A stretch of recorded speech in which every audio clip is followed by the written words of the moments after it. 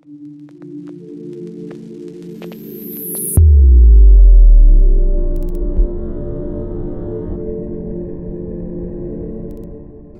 Ivaylo Radev. I'm part of the R&D group in Sofia, and I'm the architect of the vCenter server lifecycle management. So who am I? So I have a master's degree in computer science. I'm more than 13 years in the computer science business. More than 7 years, I'm part of VMware. And since 5 years, I'm leading the VMware lifecycle management team. Okay, so today, this is actually the perfect runbook you can build for upgrading the vCenter server. I'm going through all the phases you might have when you plan upgrade or migrate of the vCenter server. So the first phase is the awareness. So you recognize that there is a new version of the vCenter server upgrade, and you learn about it, and you start thinking about how you can upgrade to that version. The next phase is actually to assess, to discover your environment, identify the gaps, check the compatibility guides, check the interoperability matrices, and decide whether you would like to upgrade. Of course, you also check what are the features included in that version before taking that decision. Then this is actually the phase which is harder, right? You need to plan the upgrade. So you respond to those vCenter server requirements, identify the dependencies of all the products which have to be upgraded. You determine what are the sequence of products and which one should be upgraded first, which one should be upgraded second, etc. You budget a maintenance window, decide when actually this upgrade has to happen. Perhaps check when you have least customers log into the vCenter server and plan the upgrade exactly at that time. You create a worksheet with what are the procedures which shall happen during the upgrade. And so every best plan for upgrade have a rollback plan, because something can go wrong. Network outages, electrician outages, unpredicted failures, etc. So have a rollback plan. Then you prepare for the upgrade. So you download everything which is required for the upgrade. You prepare the resources like temporary IP addresses, gateway, DNSs, passwords, etc. You prepare the licenses as well, because you need to apply them afterwards. You back up the environment you have. In case something goes wrong, you shall be able to roll back. You test the upgrade procedure, and also you test the rollback procedure. Because if something goes wrong, you must have a rollback plan how you can quickly go online. Then this is the actual phase. You upgrade. So you take snapshots, you run the health checks, check that your environment is ready to be upgraded.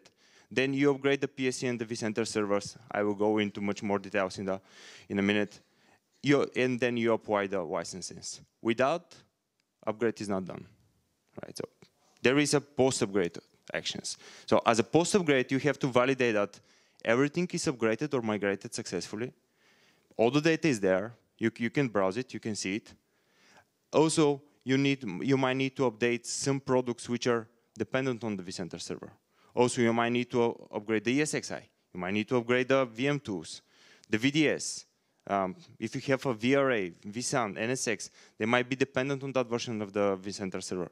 So you might need to upgrade them as well. If you have a third party for some backup solutions, you might need to upgrade them as well. So you have to be prepared for the entire sequence of products which has to be upgraded during upgrade. So the agenda for today's meeting is that I'm going to much more details in those cells which are in the darker blue. So although the focus will be on how to assess and plan the successful upgrade, we will talk about what actually the upgrade does. Because once you know what the upgrade does, you'll be better prepared how to, you can better prepare a plan for the entire upgrade. So I will talk about a lot for the PSC and vCenter server. So the PSC comes from Platform Service Controller. So I would like to define them upfront, although most of you might know what they are.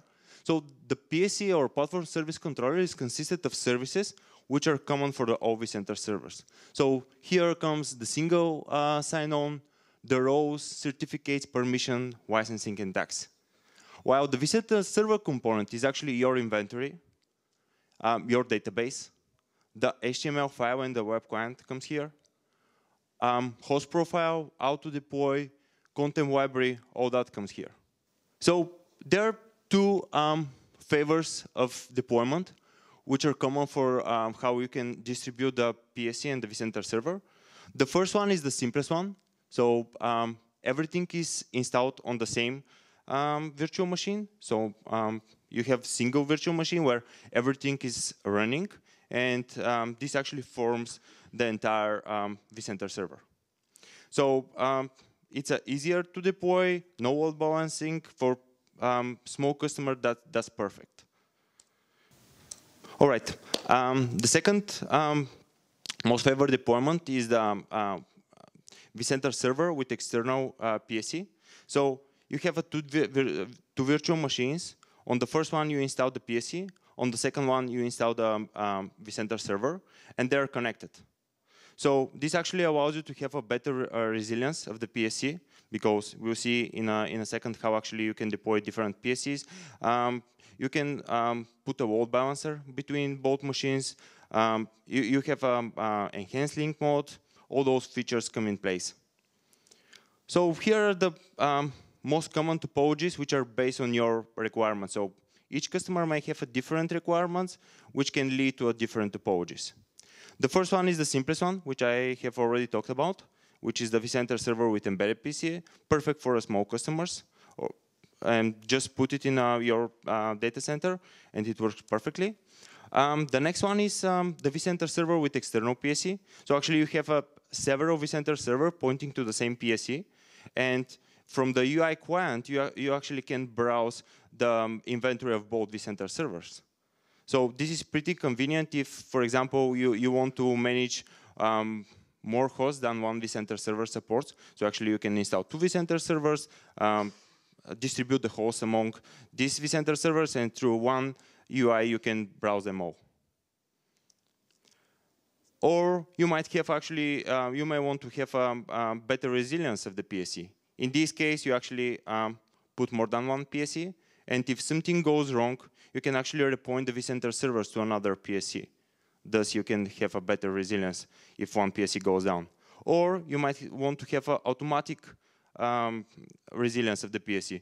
Just put a load balancer between the vCenter server and the PSC, and the load balancer shall decide to which PSC the traffic should be forwarded.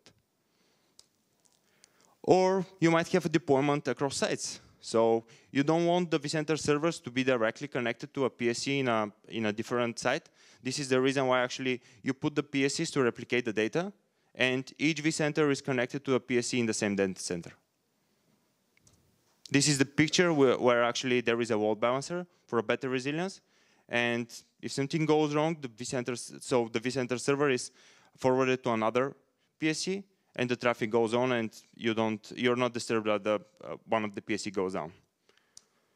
Or you might want actually to have a HA for the vCenter server. As Emad already announced, we support the HA in the vCenter server. So if you have an embedded deployment, you can configure the HA feature in the vCenter server. This is the 3-node cluster, which Emad was talking about. Or in case you have an external deployment, the vCenter server with external PSC, this actually means that you have to enable the vCenter server HA along with putting a load balancer between the vCenter server and the PSCs. All right, lots of topologies, but someone needs to upgrade them, right? So the good news is that all of those topologies are supported during the upgrade. One caveat here is that topology is not changed during upgrade.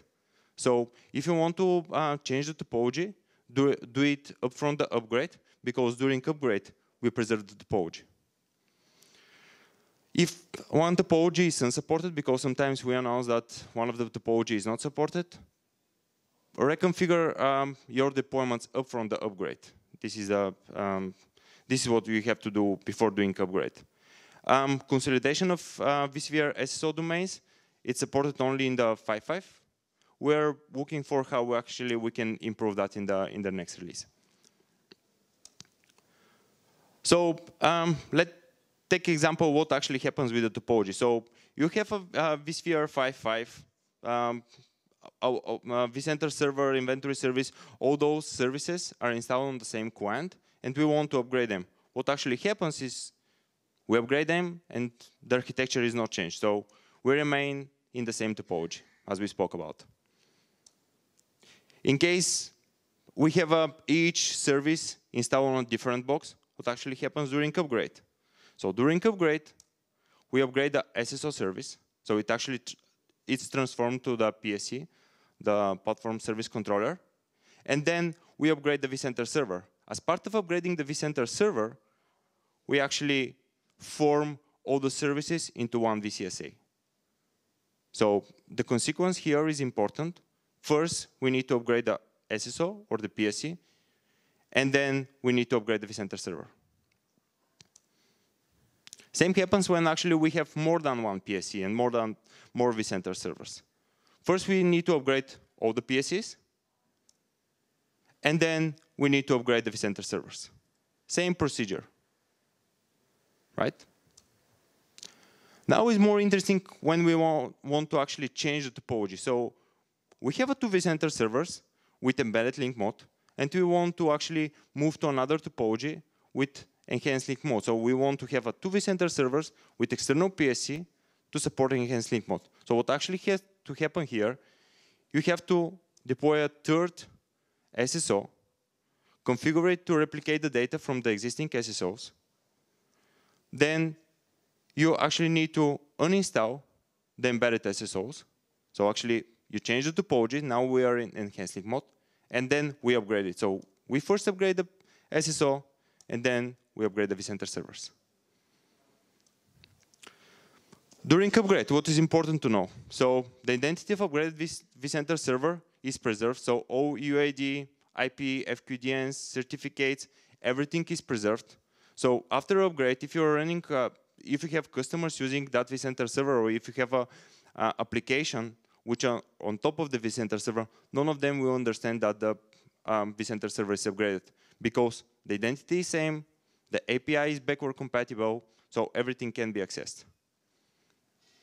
AD membership, so all the users shall be able to log in to the same vCenter server, so this is preserved. The inventory configuration is migrated by default, so all the inventory will be there, permissions, roles, everything is there. The historical and performance data migration is optional, so it's up to you whether you want to preserve them or not. Why you might not want to actually preserve them? Because it takes time. It takes time to migrate all the data. It could be several 100 gigabytes. It will take several hours to upgrade them. If you have a small maintenance window, you may want to not preserve them. So install and upgrade is now two-stage process, which actually means that first you have to deploy the OVF with your most favorite tool, and then you need to configure the appliance. So you need to go to VAMI on port 5480, and from there you can configure it. As Emad said, you might want to actually take a snapshot before running the stage 2, before configuring the appliance. If something goes wrong, you can revert to that snapshot and then change something, perhaps fix DHCP server or fix a DNS server or fix some entries, and then restart the upgrade, deployment, whatever.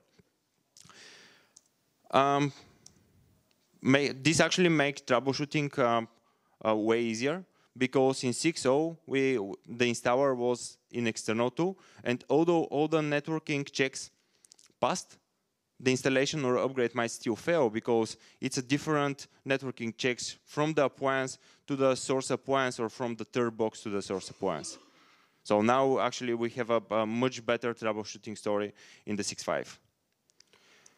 We have different players which can take it play to deploy, upgrade, or migrate. So we have a UI. So as part of the ISO, it comes UI and CLI. So you can use both, right? Which one you you are most confident with, go for it. So there is a standalone UI. You can, so both CLI and UI can be run on Linux, Windows, Mac OS. So whichever runs well for your use cases, go for it. So as you can see here in the UI, we have all the install, upgrade, migrate, and also restore.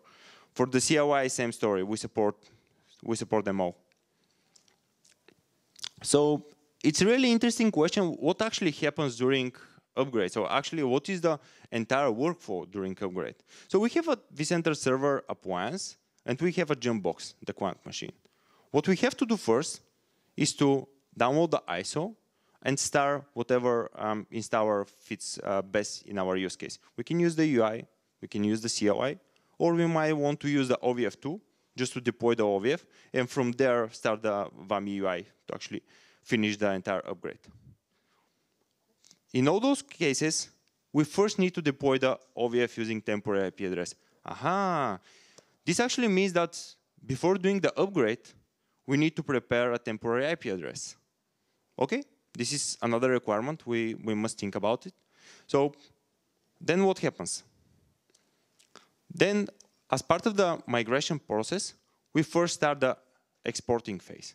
During export, we export all the data from the database and from the services and put them locally on the source vCenter Server Appliance. Or this could be also a Windows box. So we put them locally, and as a next step, we copy it over to the target VCSA over SSH. Aha! So the SSH must work on. So if we have a firewall here, we must allow the traffic on port 22. Okay, then what happens? We shut down the source vCenter server. Why we are doing it? Because we would like to preserve the networking. So as part of this phase, we preserve the IP addresses, masks, DNSs, gateways, everything. The entire networking identity of the source vCenter server is preserved. And now the temporary IP address is disposed. So if you want, you can actually reuse the temporary IP address for upgrading the next vCenter server. Then we configure and start the target VCSA services. And we are ready to point our browser to the other IP address, to the same IP address, and through the web client just to validate that the entire inventory, all data we are interested in is there and can be browsed. All right, so the vCenter server, the Windows vCenter server is deprecated, so we must have a way to move from Windows to Appliance. There are some question you must ask yourself before doing that migration. This is definitely the right choice, right? VMware already announced it. We should go to the VCSA. But actually, what happens with products which are running on top of the vCenter server, on the Windows vCenter server? They might be a Windows base. So you have to check them up front to see that they actually support the VCSA. Or if not, you need to contact those customers to contact those companies and ask them whether they support the appliance. They have to support the appliance because this is the way the VMware goes. So they definitely follow us. So this is one consideration you need to have in mind. Another one is we'll talk about in a second, but you see that as part of the migration, the Windows vCenter server machine will be shut down. So in case you have application running on that Windows box, you might need to evacuate them up from the upgrade, right? This is another thing you must think about. Also, the DBs, we are going from external DBs to embedded. This is everything is combined in the VCSA, all the services and database. So this is another thing you might think about in advance. So your DBA admins, how they should be structured, all those stuff. As part of the migration process, so the migration from Windows vCenter server to appliance is very similar to how actually upgrade works, how actually we upgrade from one appliance to another. The difference here is that in the Windows, there is no built-in data transport mechanism.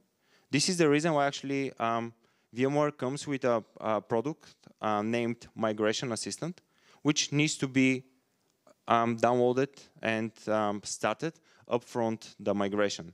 So this is pretty convenient for actually running the pre-checks. You can run the Migration Assistant upfront the downtime window, just to make sure that the Windows vCenter server is in position to be upgraded, can be upgraded. This is the only prerequisite for doing migration. So what happens during the upgrade? Let's take a closer look. As I said, you download and run Migration Assistant on the source vCenter server. Then you download and put the most convenient upgrade player on your Jambox. Deploy the VCSA in the same manner as we did for the upgrade. We start the migration. The first phase is to export the data to local files. And then we migrate the data to the configuration over the Migration Assistant. So here, if you have a firewall, you have to actually allow the port on which the Migration Assistant has been executed. So you have an option to configure the Migration Assistant port at the time when actually you start it. Then we shut down the source vCenter server. As I said, evacuate all the third-party products which might run on this box because they might not be accessed later on. We preserve the network identity of the Windows vCenter server. We configure and start the services, and finally you can browse the Windows vCenter server as you did before. Everything should be up and running there, and you can see the entire inventory. VM is now embedded within the VCSA, and as part of that, during migration, you might start the VM on a separate box. So you might want to have Windows vCenter server on one box, VM on another. So during migration, we actually support that topologies. During migration, you need to run the Migration Assistant on both the appliances because this is the data transport protocol we are using. And all data will be combined into one appliance. So as part of the migration, all the data will be put in one appliance. So after upgrade, you can access your VM data. One caveat here is that although the Windows vCenter server box will be shut down as part of the upgrade because we want to preserve the networking identity of the vCenter server, the VM machine will be left there. So we can, if you have third-party products installed there, you can leave them on. So as I said, with upgrading the vCenter server, this is not the end of the entire process. So although you upgrade the PSC and the vCenter server, then you have to upgrade the hypervisor. You might have to upgrade the VM tools. You might have to upgrade the VMFS. You might have to upgrade the vSAN, NSX, VRA, or any other products which are running on top of the vCenter server. So upfront the upgrade, check the product compatibility to know which are the products which have to be upgraded as part of the vCenter server upgrade. I was talking about budgeting a maintenance window, right? So you have to be prepared for that maintenance and let your customer know when this upgrade will happen. But how long does the migration process take? So we run a lot of experiments in our data centers, and we post them as KB articles. So here are two very convenient KB articles you might want to check out to see how long, based on your inventory and based on your data, how long the data might take. So the downtime is actually, the system downtime depends on how many vCenter server you want to upgrade. So you may want to actually upgrade them in serial manner, or you might want to upgrade them concurrently. Obviously, you have to upgrade. So if you want to actually concurrently upgrade the vCenter servers, you cannot start concurrently upgrade of the all vCenter server and the PSC, because there is a consequence you have to follow. So first, you have to upgrade all the PSCs, and then concurrently, you may want to actually upgrade all the vCenter servers, or you may want to upgrade them on chunks. For example, you may want to have a different maintenance window for one data center, another maintenance window for another data center. So this is one way to actually shorten the vCenter server downtime. Another one is, as I already said, it's about skip migrating the historical and performance data. So if you don't care about historical and performance data, which includes statistics, events, and tasks, then you can skip them as part of the migration. So there is a radio buttons which allow you to upgrade as part of the upgrade to preserve only the inventory, or to preserve only the events and tasks, or to preserve all, which actually includes statistics, events, and tasks. Another way to actually shorten the downtime is to deploy the target VCSA upfront. Although this will save only like 10 to 15 minutes, there is another benefit of doing that, because you'll be able to run the pre-checks upfront. So you will be able to actually validate whether all the networking checks are going to pass, and if the source vCenter server is in good position to be upgraded. Avoid multi-hop upgrade. If we support upgrading from 5.5 to 6.5, just use that path, don't go through 6.0. Because first, you will increase the downtime window. Second, you will increase the possibilities of failures. And finally, as I said, many customers don't upgrade the entire all the vCenter server in one shot, in one downtime window. You may want to actually plan your maintenance windows. First, you may want to upgrade part of your vCenter server. In next maintenance window, you might want to upgrade another part. It's up to you. You define it. Once you upgrade the PSCs are backward compatible, so they can work with older versions of the vCenter server. They can work also with the newer versions of the vCenter servers. So due to my experience, those are the most frequently environment errors I have seen. First is the certificates management. So you have changed the certificates on your source vCenter server. Everything works perfectly because you change the certificates in a manner that the application understands it. But this might not be conformed with the VMware standards. So before doing upgrade, double check the VMware standard and make sure that the certificates are configured in the way the VMware conforms.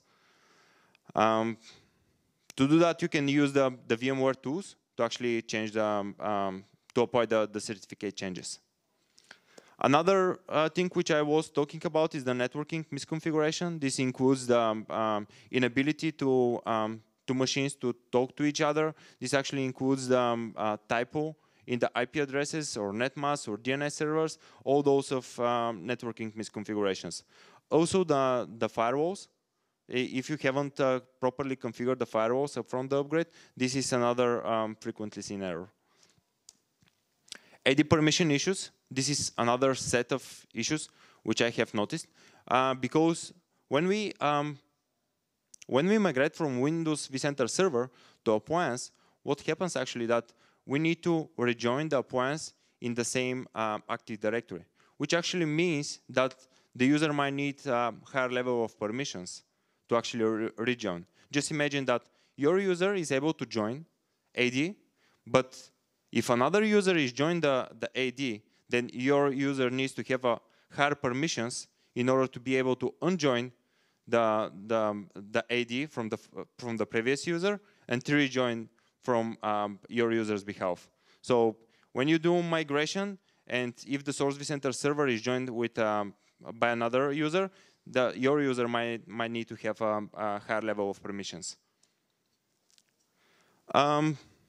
This is about the product's compatibility. After upgrades, some products might stop working. So check the product compatibility upfront to know what is the order of products which have to be upgraded, and what are the products which have to be upgraded post the vCenter server upgrade. Unsupported version compatibility is another area of errors. For example, many customers try to upgrade from 6.0 U3 to 6.5 GA, although this is not supported. So if you have checked the matrices, we actually announced that this path is not supported. So have in mind that the version in compatibility play tricks here. So as I said, lots of combinations are supported, but there are few which are not supported, and you should know them upfront upgrading. So you have to be better prepared when it comes time to upgrade. One of the limitations is that the certificate chain doesn't comfort the VMware standards. As I said, use the VMware tools to regenerate the certificates. Another limitation is that the source vCenter server might have more than one IP address. As part of the migration, we preserve just the one IP address. And that IP address, which is actually matching the vCenter server and the PSC certificates. We do that to afford successful upgrade. So, but you might want to actually have a different subnets, and you might want to be part of different subnets after upgrade as well. What you have to do, you have to add them back after vCenter server migration. Another limitation is that when the source vCenter server is shut down, you won't be able to access the applications which are running on that Windows box. As I said, evacuate them upfront the upgrade. Finally, although it cannot be seen here, is that the layout play tricks here. So the local OS users are not migrated during the upgrade. So this is true for both appliance upgrade and Windows migration. We don't preserve the OS users. So we have two options here. The first option is to add the users after successful upgrade. But then on the next upgrade, you have to do the same procedure.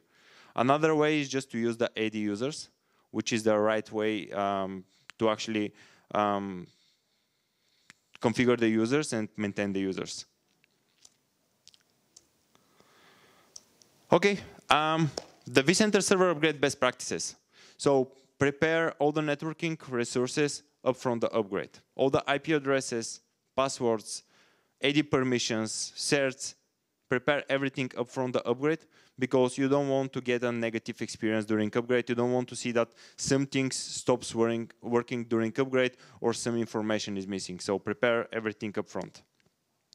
Use FQDNs instead of IP addresses, everything when this is possible.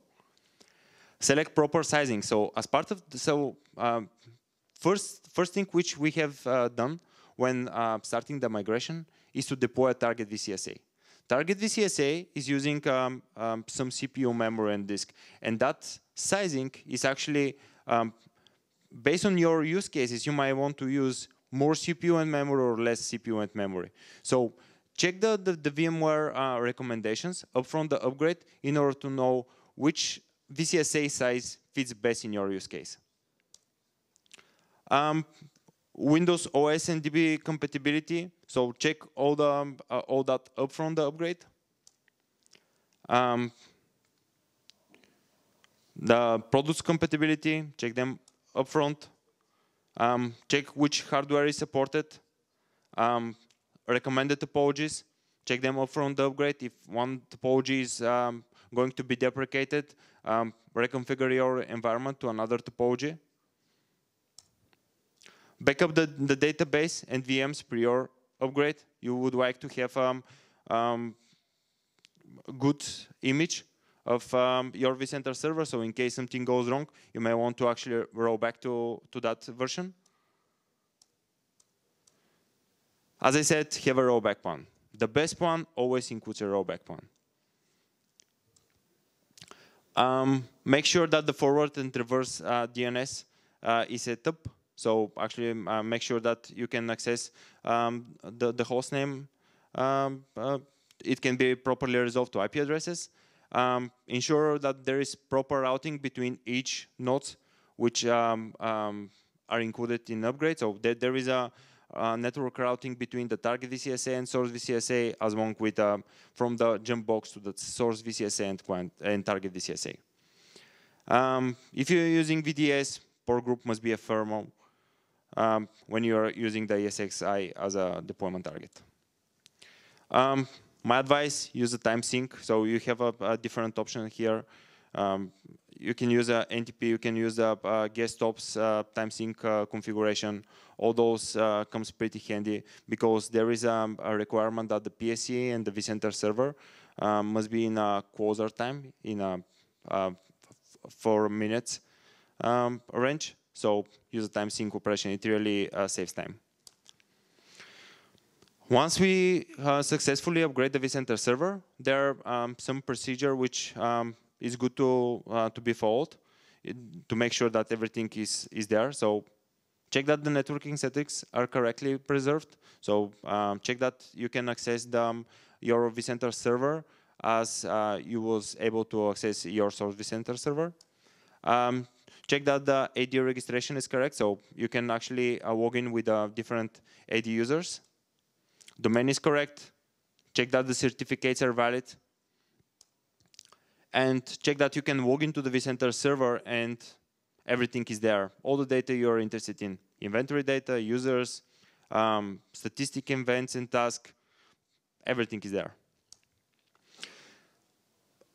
So I was talking about so many caveats here, hints, but they're all online. So there are different sources of information. So there are product release notes, KB articles, documentation, compatibility guides, so many sources of information, which sometimes is pretty hard to follow in order to find what you're interested in. What you can use is the vSphere Central, because it's like a central place where all that data is there. So as part of the upgrade, you can also check the VCSA 6.5 features, how we can use them, what is the recommended way to deploy the VCSA, all that handy stuff which can come in play. Also, there are lots of videos, demos, walkthroughs, which will help you how to actually be better prepared for the next version of the VCSA. One tool which I really recommend is a 6.5 upgrade tool. So it's an online browser-based tool which is questionnaire-based. So actually, there are several questions you have to answer. For example, what is your current topologies? To what topology you have to upgrade after the upgrade? Whether you would like to have an enhanced link mode or not, etc., etc. And as part of those questions, it actually build a plan about what are the sequences of steps you have to do in order to upgrade from the previous version of the appliance to the next version of the appliance. Here I prepared some very handful upgrade resources, which you can check them out after the session. Also, those are the KB articles I advise to read before doing the upgrade. So I posted here. So as I understood, the presentation will be uploaded after my talk, so you can actually browse those KB articles. And finally, so this was all the upgrades. So what are the future plans of my team and what we are planning to invest in? The first thing is actually, as we see, this is a really painful, long process. We would like to actually automate it and make the entire path more convenient for you. So we are planning to invest there. So the first version when the upgrade was live was 6.0. It was working, but it wasn't perfect. In 6.5, the upgrade is way more resilient, and we actually plan to invest more here. So we actually plan to make it even more resilient than that. As part of the upgrade, if someone goes through the upgrade, that there are lots of input you have to provide. So credentials, IP addresses, lots of information. So we think about how we can simplify the install and upgrade user experience. And last but not least, we plan to decrease the vCenter server downtime during upgrade. So we're thinking about different options which we can provide. So if you select them, you can decrease the entire vCenter server downtime during upgrade. With that, I'm done. So thank you for attending this session. And now is the time for Q&A.